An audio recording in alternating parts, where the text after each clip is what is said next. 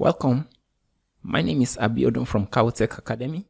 In this video, we'll be looking at how to impute mathematical calculations or equations or any mathematical expression into your slide. In most instances, some of the teachers are teaching calculation-based subjects. And if you're somebody like that, you actually need to know how to impute your mathematical expressions or calculations in the slide for your students. For example, let's see how we can create and impute mathematical expressions or calculations into our slides. For this, let me start with a new slide. I'll go to new slide. I'll choose blank. In order for us to actually impute or insert any calculation into our slide, we need to create a text box in which the calculation will stay in. So let's go to insert, go to text box, then let's click and drag this.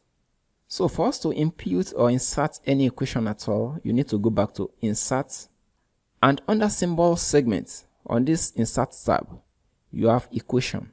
For you to see other menus that are contained in this, just click on this small black triangle, and it will show you some of the equations you can impute into your slide. For us, we want a custom equation. So I'll just go down to where we have Insert New Equation. And if you want to see other options that we have here, you can just click on this and you can see other arrays of options that you have. But for us, let us go to Insert New Equation. Let's click on it. And here you have two extra tabs that has been created on PowerPoint for us. One is the Drawing Tools, where we can format our equation when we have finished typing it in. And the other one is the Equation Tools, which is for writing out our equation or designing it. We have various options here, but for this training, I just want to show you how to impute fraction. So I can go to this, and we have options. We have this, and we have skewed format.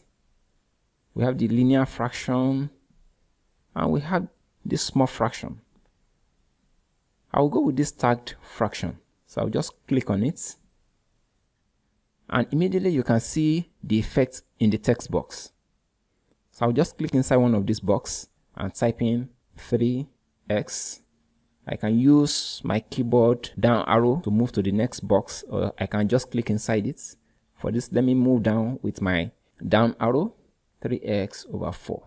So that is how you can actually impute equations or fractions or whatever calculation you want inside your slide. This is the end of this video.